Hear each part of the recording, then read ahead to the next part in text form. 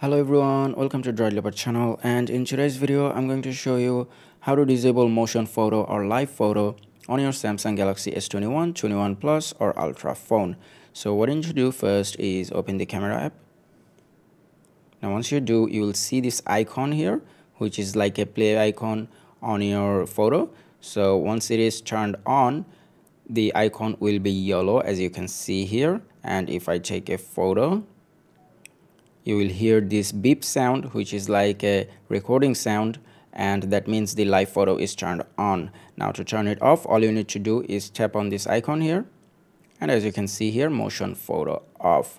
Now if we take a picture, it is going to take the picture immediately and there won't be any delay, and you will not hear the recording sound that you hear when motion photo is turned on.